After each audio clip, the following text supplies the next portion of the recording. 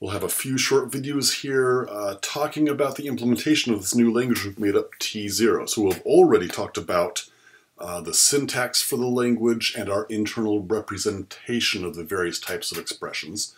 And we had some examples. We showed examples of the strings and what they would parse to, the parse trees for them, how we're representing those trees, how we represent the expression internally in our program, whether it's in Java or in Racket. We'll show the Java implementation momentarily. But first I want to talk about the three methods we're going to be working with. Oh, I keep forgetting it's mirror imaged. Three methods we're going to be working with. Expr-to-string, parse, and eval. Okay? And I'm going to talk about expr-to-string and eval first because they both deal with the data type, follow the design recipe to a T. So there's really no interesting new code methods here. Let's go look at that. So here's our T0 implementation in Racket that's provided. It's linked on the lectures page. We have the grammar here to remind us, and then the data definitions down here. We again need to keep this in mind, especially these three structures. Binop, a paren, and a parity expression. And then numbers are just going to be naked numbers in our language. Okay, we've already seen examples of expressions. We're going to skip over parse for the moment and look at, first let's look at toString. Okay, expr-to-string is what I call it. Takes in any expr, returns a string. Hey, we had a union type with 4 types of exprs. We'll have a cond with 4 branches. I put a little else in so I can have a customized error. That's fine. If you have a number, just print out the number. We call number to string. Okay, if it's a double versus an int, we have a little bit of work there to do, but it's basically, hey, just call return number to string on the number we have. If I have a parenthesized expression, great, go ahead and that was a struct with 1 field inside, pull out the field was part of the recipe. Hey, think about its type, make the natural recursive call. It's another expr. Hey, get the string version of however complicated that internal expression is inside the parentheses, figure out its whole thing and start with that. This is what we begin with. Oh, hey, just take that to make it printed as a parenthesized expression, just slap parentheses around it. So, okay, binops, again, pull out the fields, the left, the operator, and the right. And left and right are both themselves exprs, could be arbitrarily complicated exprs with a big, huge tree. Well, call expr-to-string on that, and we have a whole string representing that left-hand side of the operator. Just string append. The beginning of the operator token, remember the space. Our binop itself, we are representing as strings. And I think when we set it up, we sort of said we could use strings or symbols were both very natural internal representations. And I suggested a string might work out better for us in the future. And that's because I've written this function already. So that little bit was advanced wisdom. Probably symbols a slightly more appropriate type, but yeah. And in parsing, using a string will be a little bit easier here as well. Okay, if you have a parity expression, great. Go ahead and pull out the fields, make your recursive call, figure out how to put the pieces together. Oh, just string append all those subparts with the different keywords we have that delimit the subparts.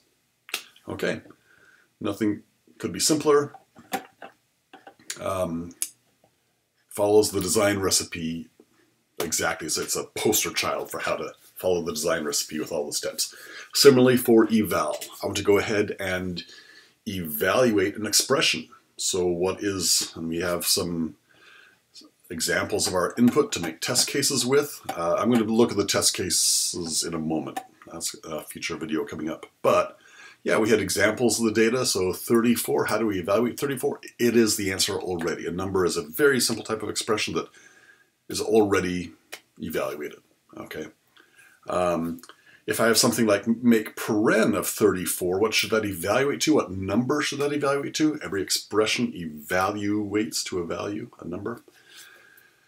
Well, clearly make paren of 34 should evaluate to 34. It should, parenthesized expression should evaluate to whatever the things inside the parentheses evaluated to. That's pretty clear.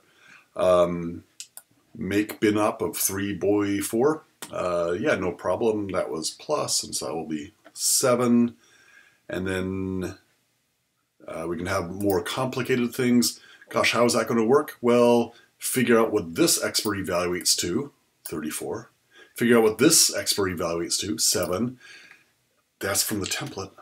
And now we start with 7, boy, and 34, and say, hey, how do we put these together to get our answer of 41? Okay, let's go look at the code for that, and down to the code for eval.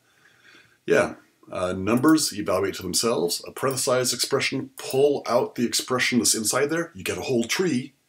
Eval that. Apply that recursive call. Again, that's from the template. From the template, pull out the fields.